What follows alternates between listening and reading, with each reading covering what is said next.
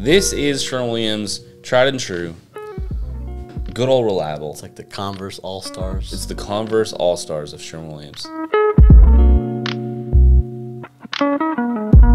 What's up, everybody? Today we are reviewing the true classic, ProClassic. This is Sherwin Williams, tried and true, good old reliable. It's like the Converse All-Stars. It's the Converse All-Stars of Sherwin Williams. With paint. With paint. Even of paint. You think of paint? Maybe not of paint. Not of all paint? No. Of Sherwin Williams paint. From Sherwin Williams, it is definitely their classic enamel paint. It's acrylic. It's really easy to brush out. Yep. For a beginner, like truly, this is a great trim and door paint. It is like emerald urethane is finicky. Yep. Gallery, I haven't even brushed it out, so I don't know about gallery. You can't brush it out. I think hybrids can be really finicky too. So if you're just like a true traditional, great to use enamel that looks beautiful, is smooth to the touch, is super durable, ProClassic. Now it doesn't have any of those features like emerald urethane has, where it's gonna stick to oil base or dry faster than this.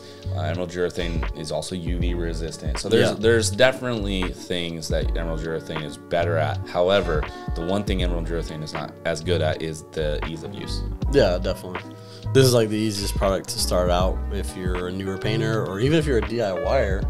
You know, the way this paint feels when you're brushing it out, it feels good. Yeah. It just feels smooth, and it lays smooth, and it's a great product.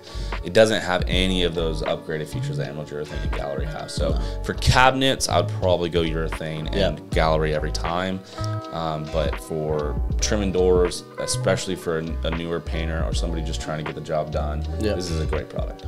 Yeah, the only downside, just it's not as hard of an enamel. It is water-based, so there's no like urethane in there. There's no acrylics like you have with gallery. So it dries hard, but it's kind of somewhere in between a traditional kind of enamel and like a wall paint.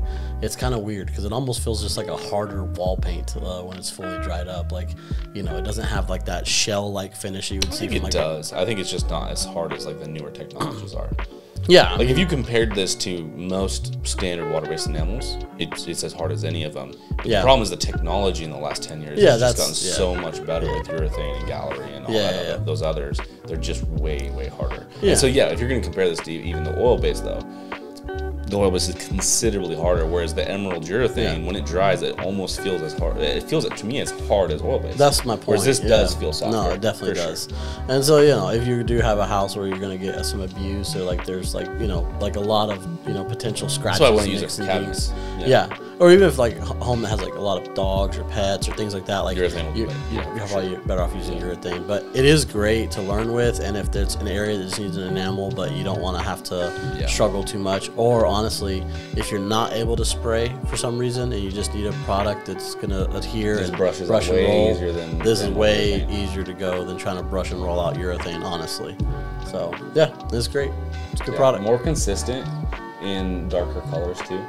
My experience, emerald urethane, we've had some problems when we did darker colors. So this product's pretty good all around. It's kind of like super paint for enamels. Yeah, that's a good way to put it. Good all around product. Yep, it'll do the job.